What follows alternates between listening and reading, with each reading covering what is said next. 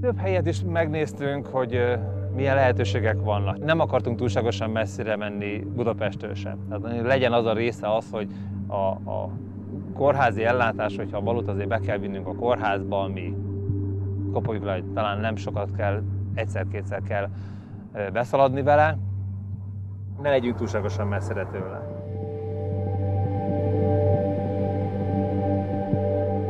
Nagyon sok szemetet örököltünk, tehát mindenfelé törmelékek, cserepek, téglák, beton, tehát ezt mind össze kell szedni. Nulláról kell szinte mindent előre kezdeni, de ezt mi is belevettük a dologba. Valamelyik nap láttam ilyen rózsaszín villákat, meg lapátokat, és az volt ráírva, hogy paraszt fitness. Úgyhogy ezt fogom bevezetni, aki ide jön a tanyára. Az egész tanyának a gépparkját, meg az állatállományát is átvettük. Hát olyanok, amilyenek, de kicsikét megpróbáljuk ezeket mind feltuningolni. Nézd, milyen finom frisset kapsz. Menj odébb.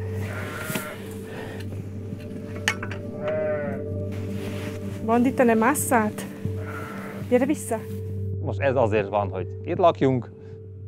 Hát ebben még sehogy. Én kint lakok benne, már jó régóta. Tehát már 4 hónapja itt vagyok, hogy az állatokat el kell látni. Eddig egy cserépkájával lehetett fűteni télen, azt én megoldottam, de ugye a Baluval együtt már nem lehetett ezt megoldani. Ez most görcs. Ez most görcs. Hát az, hogy most egy ideig eltart.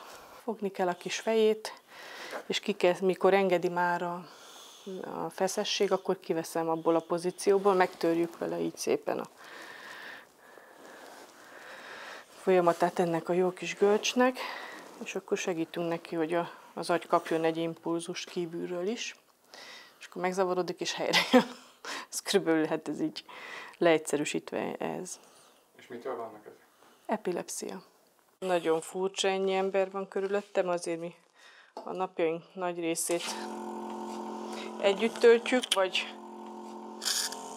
akik már dolgoznak vele, gyógytornászok, őket már ismeri, tudja, ismeri a hangjukat, és akkor annyira nem kap frász tőlük, ugye Balám?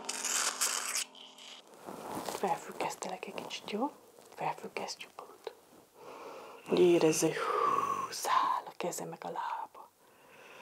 Ugye? Olyan, mint hogyha szállni tudnánk, mintha madarak lennénk, amikor felfüggesztünk, ugye?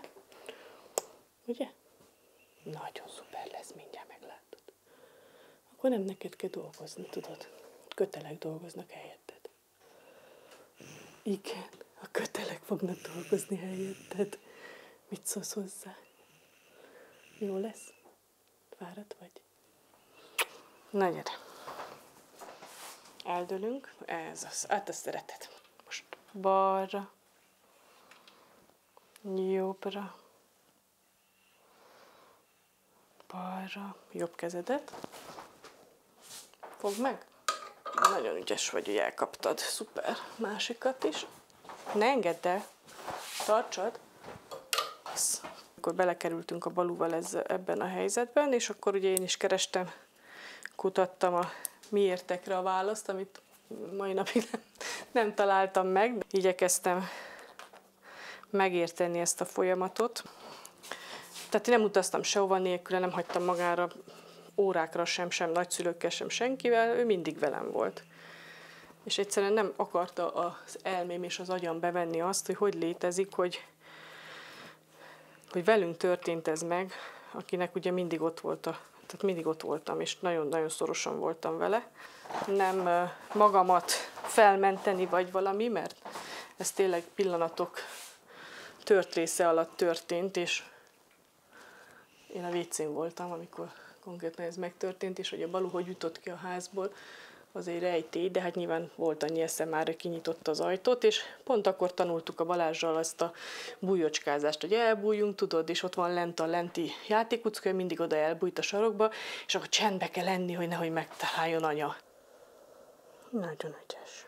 Hát Balázsnak ez, hogy történt, ez mai napig egy jó kérdés.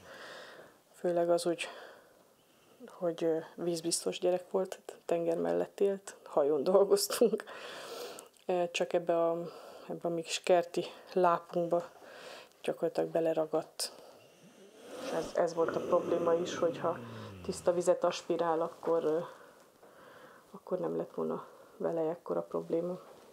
Mert akkor én is át tudtam volna fújni, amikor csináltam az ujjaélesztést, csak annyira tele volt sárral, és azért, hogy nem lehetett oxigént juttatni sehogy se belé. Tehát csináltam, fújtam, húztam, csak mindig inkább a pocakja telt meg, mint ugye, hogy a tüdőfraktusba került volna az oxigén.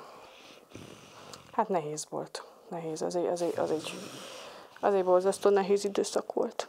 Nyilván, hogy voltak, akik úgy reagáltak, hogy milyen anya az ilyen, azért többnyire nagyon sokan voltak így.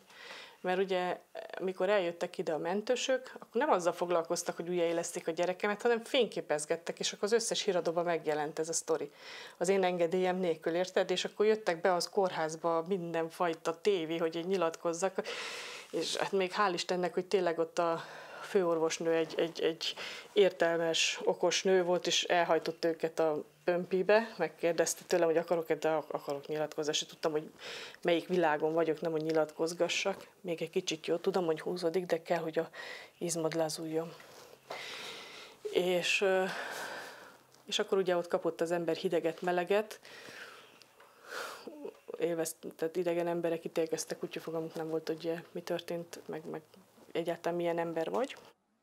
Hát ez az első 3 év, ez tényleg abból volt, hogy a lakást azt igazából nem hagyta el, csak Baluval. Tehát, hogyha kórházba kellett menni, vagy ilyesmi, tehát ő nem lépett ki szinte a lakásból sem, mert folyamatosan figyelni kellett Balut, ugye először még monitoron is volt, ugye a monitort is hallgatni kellett, hogy jó a légzése, működik, le kellett szívni, tehát hallgatni kellett, hogy mikor kezd el hörögni esetlegesen, leszívni, valamikor ott kell lenni, és 2 percenként le kell szívni éjjel-nappal. Tehát olyankor nem alszol mellette, hanem akkor fönt vagy, és akkor gyereket figyeled, hogy ne fulladjon meg. Mikor kijöttünk, akkor ő teljesen kómában volt, semmire nem reagált. A fájdalmon, tehát a tűzszúráson kívül, tehát egy erős fájdalmon kívül, de nem látott, nem hallott a hangokat, semmit, tehát hogy semmire. Most azért ő mindent lereagál a maga módján, tehát hogyha megpuszilod, hozzáérsz, megyünk tornázni, nem megyünk tornázni, utál tornázni, mert úgy gondolom mindenne fáj, és ezért nem nagyon szereti ezeket a tornaórákat. Imád rám ülni, meg így föl szoktam venni az ember, és akkor fülhallgató, mesét hallgatunk, mesélek neki, na azt szeretem, akkor elnyed, és akkor a világ legboldogabb gyermeket, tehát azt lehet érezni, hogy akkor olyan jól érzi magát.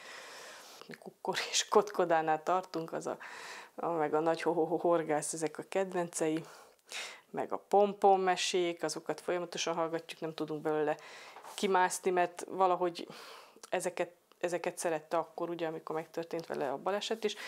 Próbálok, mindig kérdezgetem a barátnőimet, akiknek egyforma korú a gyerekünk, hogy most náluk milyen mesék mennek éppen, és akkor beadni neki ilyen új mesét, hát nem, az nem tetszik. Azért fújtat, úgyhogy akkor visszakapja a saját meséit. Én azt hiszem, hogy én nem is szoktam beszélgetni részletesen, mert olyankor mindig felháborodik. Tehát én azt gondolom, hogy érti, tehát értenie kell, mert felvételeket, amikor hallgatjuk ő saját magáról, akkor nagyon izgatottá válik, tehát nem lehet eldönteni, hogy ugye mindenre úgy reagál, hogy idegesíti, vagy pedig csak egyszerűen szomorú érte. De így igyekszünk neki megmutatni, hogy hát van másik út is. Tehát, hogyha mondjuk, tehát azt mondjuk neki, hogy mert mozdítsd meg a kezedet, szedd össze minden erődet, mozdítsd meg a kezedet. Bármelyiket. Kapard össze az erődet. Jó? Nézd, ezt a kezedet mozdítsd meg, ez a bal kezed. De a jobbat is megmozgathatod. Szedd össze az erőd, meg tudod ám csinálni. Mozdíts meg. Erősen. Hát ez már egy nagyobb mozgás volt, mint kellett volna. Igen, nagyon ügyes volt. Így olvastam meg, nagyon sok ilyen helyen jártam, ahol előadásokat tartottak már felébredt éberkomás emberek, vagy fiatal felnőttek, és ugye, hogy ők mit éreztek, ott mondta el az egyik kis csaj, hogy aki szintén a Betesda kórházban volt, és egyszer valami csak hopp, és visszajött a tudata, hogy majdnem megőrült, na azóta nem rakom be, mert én is minden nap beraktam a fülébe, azért egész nap nyomattam neki Mozartot, meg mindent, mert ugye azt mondták, hogy ennek a rezgése milyen szuper, és amikor elmondta a kislány, hogy azt hitte, hogy megbolondul, és nem tudta sehogy jelezni, vegyék már ki azt a tettes vizét a füléből, akkor jöttem, hogy úristen, szegény, lehet, hogy ő is ezt gondolja. Neki a fő terápiája az egy domanterápia, az a neve. Ez kifejezetten a sérült gyerekeknek találták ki Philadelphiába, nem Magyarországon sajnos, mert hogy itt nincs nálunk Magyarországon semmi, ami egy ilyen intézet, ahova kifejezetten beviszed, és minden orvos egy helyen van, mert ugye itt rohangálunk külön neurológushoz, ortopédorvoshoz, minden, ami éppen kell, kardiológushoz, ott meg ebbe az intézetben mindenki együtt van, egy teambe dolgoznak, felmérik a gyereket, és akkor az ő állapotának, vagyis a neurológiai korának megfelelően összeállítanak egy programot, ami áll látás, hallás, érzékelés, tornából. Egy csomó stimuláció van neki, hogy szépen azok a funkciók, amik neki elvesztek, azok vissza jöjjenek. Hát, hogy mennyire jön vissza, ez nyilván senki nem tudja megjósolni. Nem azt mondom, hogy a Baluval nehéz utazni, de nem is könnyű, mondjuk én már megszoktam, bár mi már voltam, tehát mi járunk vele Amerikába, tehát voltam Spanyolországban, Olaszországban, mindent végig utaztunk, ahol egy kis reményt láttunk, hogy segíteni tudnak neki. De hát ugye Balut egy gép a hátamon, Balu a kezembe, és akkor repülünk. És amikor megérkezünk a repülőhöz, mert ugye mindig engedélyt kell kérnem, mert nem úgy van, hogy felviszem, hanem először engedélyt kell kérni a gépre, meg a Balura, akkor ugye az adott repülőtársaság engedélyezi, és amikor megérkezünk az ajtóba, és meglát a pilota, akkor kb. Így szoktak, elfehéredik, és mondja, ugye nem lesz baj, nem lesz baj, mert teljesen ki vannak akadva, hogy kényszerleszállás kell végrehajtsanak. És akkor, amikor megérkeztünk Amerikába, akkor odőtt és kezet csokos, és azt mondta, halleluja, mert ugye nem volt velünk baj. Minden nap tornázunk legalább 2-3, de van amikor 4 órát is. Ez az ő aznapi állapotától függ, van délelőtt is, ugyanezt megcsináljuk, meg délután is ugyanezt megcsináljuk. És akkor közte van pihenő ideje, ugyanúgy, mint egy oviba járna. Sokat javított rajta az a műtétként Spanyolországban.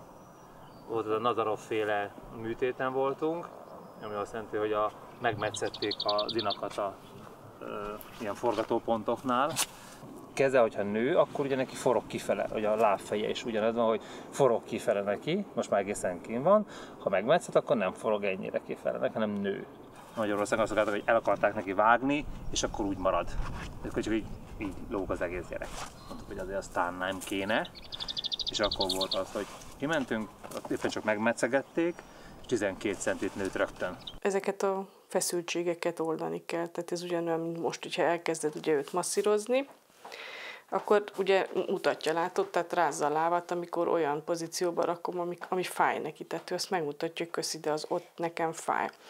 És amikor elkezded őt masszírozni, akkor szépen pozícióba lehet rendesen állítani a lábat, a lábujjakat, csak ez türelemjáték, és nem hosszú távú. Mert ahogy ezt befejezted, és mondjuk nem rakod be sínbe, akkor fogja magát, és visszaáll neki. De látsz olyanokat, akik eszméletlen deformáltak. Láttatok már olyat? Hát én ezt nem tudom felfogni.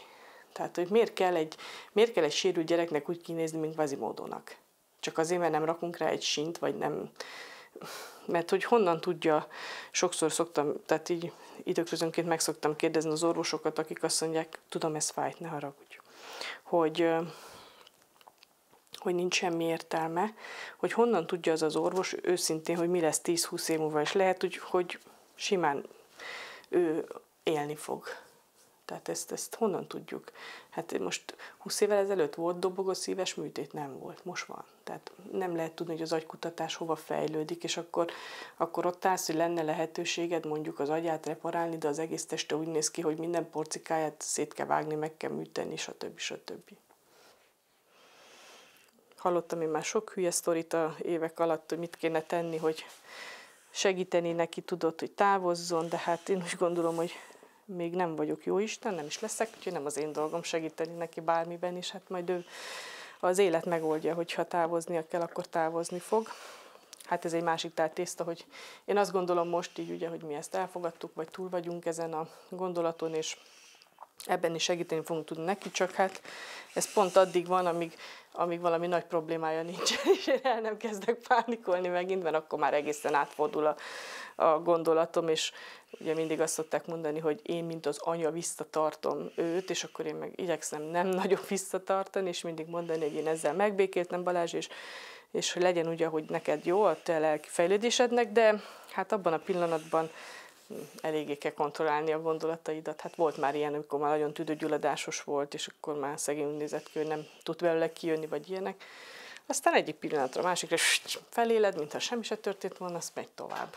És hát nagyon erős. Tehát az, amit ő kibír napi szinten, nekem csak egy készfájdalmam van, de már néha attól eldobom az életkedvemet, nem hogy testszerte valami bajom legyen. Mélyen elgondolkodik az ember, hogy mondjuk, hogyha Balázs választhatna, mit választana, ugye? Tehát ezek ilyen, hogy az ő kis lelkében, gondolataiban, napi szinten mi történik, mert hát ezt nem tudjuk. Nem tudjuk, hogy mit lehetne megtenni többet annak érdekében, mert voltunk már őssejtbeültetésen, és nyilván jó lenne, ha még tudnánk menni, de hát azok olyan anyagi, tehát egy darab beültetés, mert ő a közvetlen agyba kapta, 5 millió forintba kerül. És hát elértünk egy ilyen állapotot, de ez még messze van attól, hogy mi lenne a jó állapot hozzá.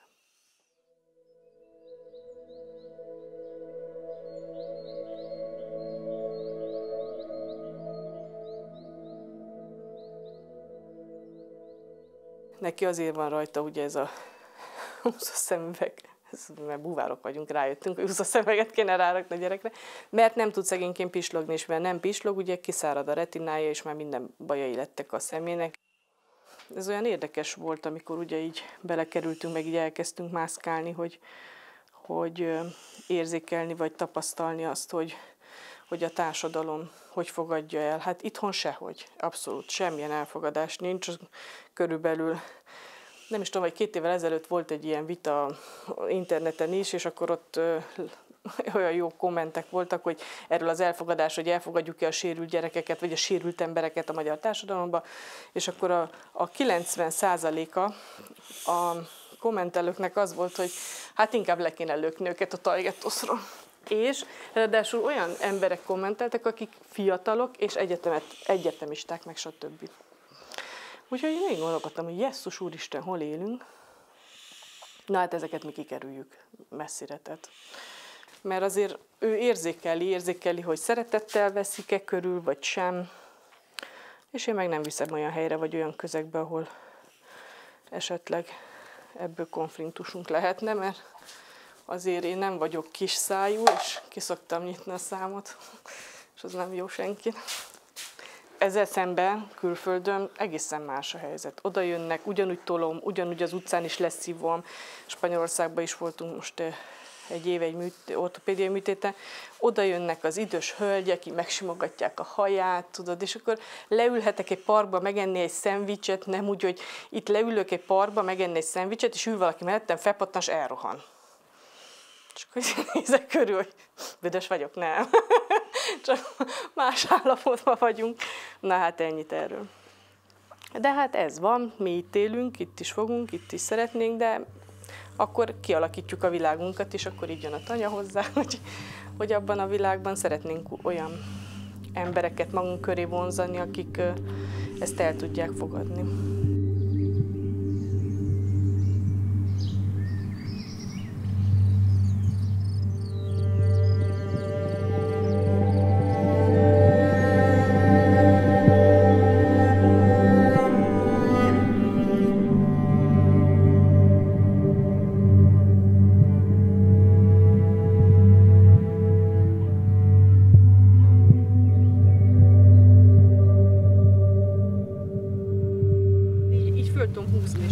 Belemegy a súlyától, nem esik ki.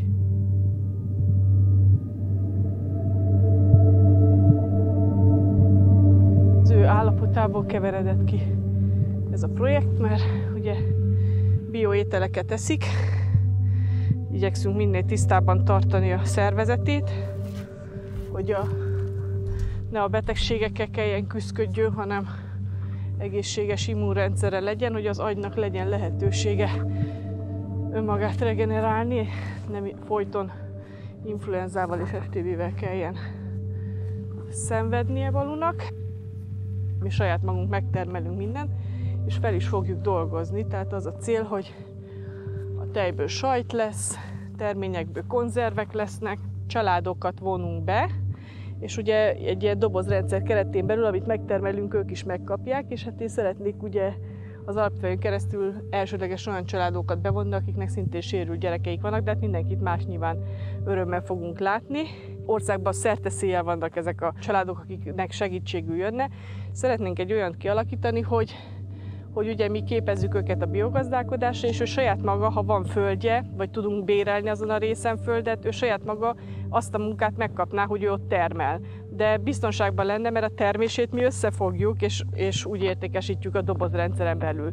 Viszont ugye az olyan szempontból jó lenne, mert egyrészt ők munkát kapnának, és otthon a gyerek mellett, mert a legnagyobb probléma, hogy nem tudnak a gyerek mellől elszabadulni a szülők, munkát kapnának, másrészt pedig a termelés szempontjából is jó lenne, mert ezen a vidéken, ami kötött talajú, nem biztos, hogy megterem az, ami a homokba megterem, és így tovább. Ugye azt szeretnénk elérni, hogy a bevételünk, illetve az alapítványnak a bevétele úgy alakuljon, hogy azok a családok is tudjanak jönni, akik nem tudják megfizetni, tehát ők kvázi ingyen tudnak jönni. És a cserébe tudnak ugye csatlakozni az alatt a 2 hét vagy 3 hét alatt, amik itt töltenek, a tanyának a munkálataiban. És akkor ez ilyen szép, jól működhetne, lenne munkájuk, lenne pénzük, és egészséges élelmiszer a gyerekeknek. Hát ezt ugye meg fogjuk hirdetni széles körben, és nagyon kíváncsi vagyok, ki fog jelentkezni. Többségében, ahogy én így látom, vagy így olvasom ezeket, azért ott vannak egészséges gyermekek is, és akkor így az egész család széthullik, vagy ketté hullik, mert olyan helyre, ahova az egészségest viszi, nem tudja vinni a sérültet. Mert nem fogadja el a társadalom a sérült gyermeket. Szuper dolog lesz az, hogy a tanyán így együtt tudnak lenni a családok. Mindenki. Tehát, hogy igyekszünk olyan programokat is csinálni, ahol az egészséges is jól érzi magát, és hát a sérült meg biztonságban érzi magát, mert nekik ez a legfontosabb. Tehát, hogy egy olyan közeg, ami egy elfogadó közeg, és biztonságban vannak. Ja, ez mint egy ilyen csoportképre ültetek. Igen. Légy szíves, hogy valami olyasmit tegyél a kezünkbe. Pirohagynak mindenkinek legalább. Végülis haladtunk, mert még 2 évvel ezelőtt csak az elgondolás volt, most meg már itt vagyunk. Úgyhogy ez is egy nagy dolog. Én december 7-én kikerültem, ez a birka, ez a malac, ez a tehén. És akkor rögtön birkaszüléssel kezdtem meg ellátni őket. Hát azért nem volt egyszerű. Gyere, cseréljetek helyet. És Vince mindig jön megnézni, hogy mi történik.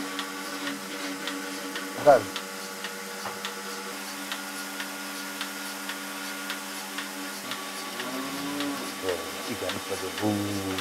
Hát jó nagy ugrás, ugye főleg az, hogy én meg aztán a búvárkodással kapcsolatosan folyamatosan mentem az ország, ugye ahol volt a munka, hol Szolnokon, hol Pesten, hol Baján, hol külföldön. Ipari búvár vagyok. Bájogosok ígérték, hogy a jövő héten befejezik a külső-belső munkálatokat, költözés az akkor április végén akkor megvan. Akkor család egyesülésünk megvan, mert 4 hónapig igazából külön vagyunk. Sanyi is vigyáz rá, amikor tud. Tehát ő is el tudja teljesen látni a Balut, ezzel nincs semmi gond, csak hát mikor? Mert azért ő főleg most, de hát előtte is folyamatosan dolgozik. Jó 45 éve csinálom ezt. Volt, amikor többet voltam vízben, mint a szárazföldön. Kimerültük már azt, amit lehetett. Tehát most már áttértünk teljes mértékben a tanyai életre, ebbe raktunk bele mindent. Hát ez egy egyéni szabályokat, saját magunkon találtuk ki ezeket a szabályokat, az, hogy pörgős kis játék legyen, meg játszasson mindenki.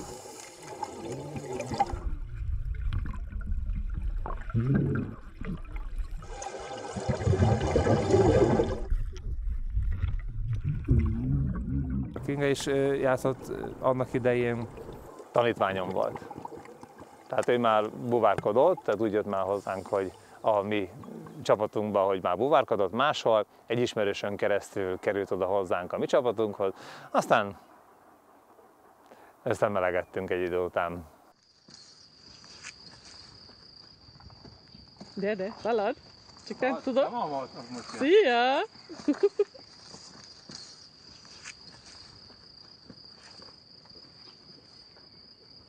Nem vészem, ami után? De cuki! Igazán nekem ez volt tehát a buvárkodás nekem nagy szerelem volt az életemben. Minden szempontból, mert ott volt a nagy szerelem, az emberi nagy szerelem is, és maga az, hogy ez egy olyan tevékenység volt, amit nem lehetett megunni. Tehát az mindig újat adott, új embereket, új helyeket, szuper volt. Azt bánom, hogy ilyen helyzetben van, de nem bánom az életemet, tehát én nem érzek semmi hiányt benne, hogy most nekem bármit is tenni kell, mert mindig van, azt gondolom, hogy ott volt egy jó pár év, amíg ezt megtehettem, és akkor ebből lehet merítkezni. Meg jó érzéssel eltölteni a lelkemet, aztán ennyi. Most más. Engem ez is izgalommal tölt el, ami most van, és rengeteg a munka, tehát amellett, hogy itt el vagyunk a Balázskámmal, megcsináljuk a dolgunkat, hát én nem sok időm van azon gondolkodni, mi hiányzik az életemben, mert nincs időre, mert venni kell is tenni a dolgokat. Azt viszont szeretném persze, hogy újra, mint hobbi buvár egyszer merülhessek valami jó, szép helyen. Tehát az úgy jó lenne, de mondjuk ahhoz is előbb be kell férni a buvár ruhájába az embernek. Vissza kéne kapni az eredeti alakot, meg ilyeneket, de most valahogy ez nem a legfontosabb dolog az életben. Ugye? Táplálkozunk az úti könyvekben. Na gyere, emeljük fel a kezet. Jaj, te ügyes ez a Balázs. Azt látom, hogy elvesznek ebbe a helyzetbe az emberek. Nem találják meg önmagukat, és ha önmagadat nem találod meg, akkor gázba vagy.